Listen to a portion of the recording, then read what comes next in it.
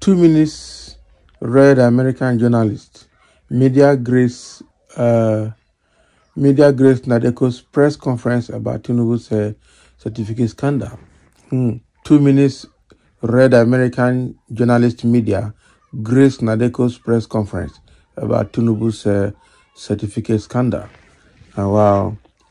So the National Democratic Coalition Organization, Nadeco USA, yesterday addressed a world press conference in Chicago, United States.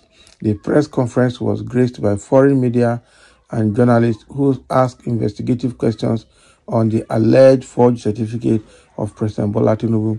Recall that Comrade David Nadeco, Publicity Secretary of Nadeco USA, had disclosed that the purpose of the conference is to provide journalists and the international community the opportunity to ask the needed questions that will properly investigate and shed more light on the alleged forgery of the Chicago State University certificate by President Bola Tinubu.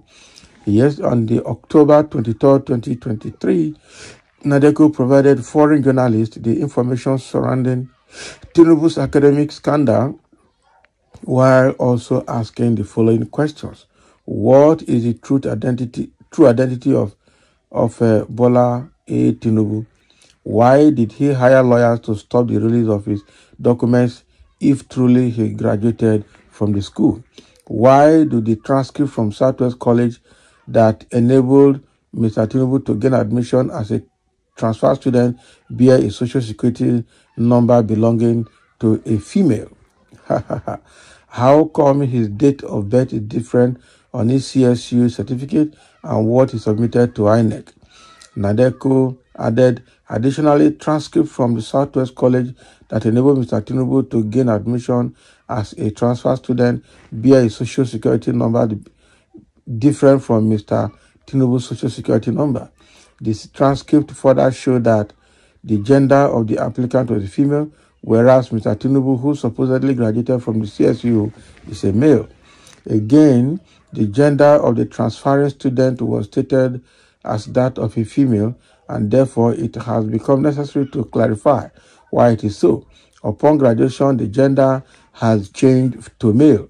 Mr. Tinubu seems to be associated with two social security numbers. The Chicago State University should explain why he has two social security numbers, as if that was not confusing enough, it has been confirmed that one of the social security numbers, 23106090595, originally issued in the state of Virginia, is currently being used by someone else, a female. So Nadeco press conference yesterday went on while the Nigerian Supreme Court heard the petitions filed against Tinubu himself. Yeah, so this happened on Monday alongside the Supreme Court of Nigeria commencing the hearing of the proceedings with respect to the appeals filed in by Tiku and Peter Obi against Tinubu's election, or against Tinubu's victory from the tribunal. Okay, so it was true that this conference went on and several questions were answered, and here I think CSU will also need to come and explain their own part. Even though they have done already the position, more questions will come to CSU later, I am pretty sure. Whether they like it or not, it's definitely going to happen. Okay, so there are a few questions here. First of all, we remember that while this press conference was going on, the APC USA member also held another press conference alongside this Nadeco press conference to counter whatever Nadeco is saying or doing in their press conference. Initially, the APC USA warned Nadeco not to hold that press conference, but they couldn't succeed, so they had to organize their own conference, and we are yet to get the outcome of that conference as well. So let's see. Somebody saying the truth you hide or shy away from today will hunt you down tomorrow. Mr. Shofowari says that. Another person saying Chicago State University is a fake school where certificates is being bought by the highest bidders. That is the kind of comment that's going to compel Chicago State University to, either defend themselves or be exposed further. The way I see it, a fruitless labor. Okay. Another person is saying it is a shame to see that most people supporting Tinubu are Yorubas. They are acting without shame and no sense of regret for his actions. I am grateful that notable elders and men of the sound mind like Dele Farotimi, Dele Momodu, Rufai Shun, Dr. Abati and Yoruba are Yorubas without compromise in this issue.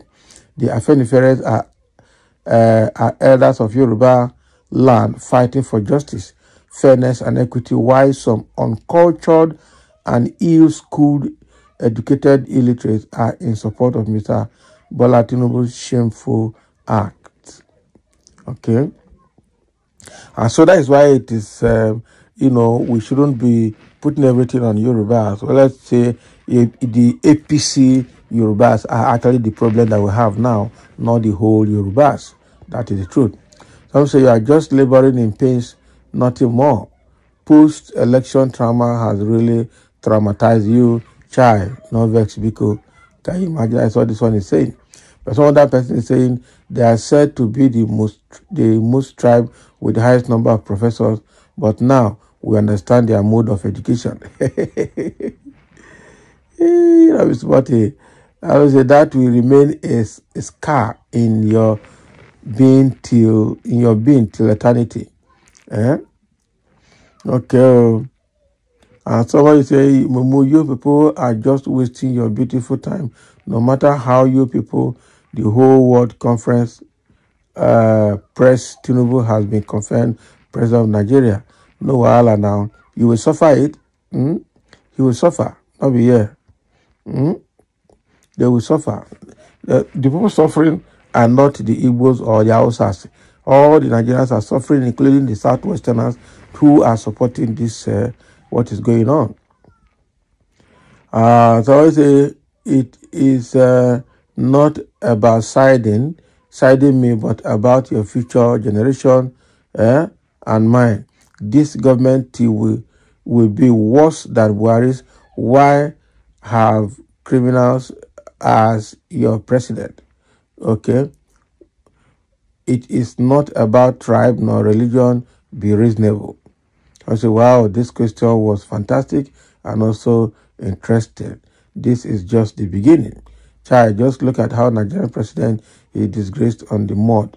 Never in the history of any nation. Point of correction, he is not Nigeria's president. No, he can't be. Okay.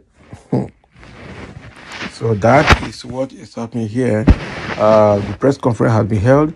As usual, we've seen people who are supporting him even with all that is going on. So while some are also saying that this is very disgraceful and has to be corrected, Nigerians will always have divided opinion anyway, so it depends on which side you belong. All right, so thank you for listening, and let's have a comment.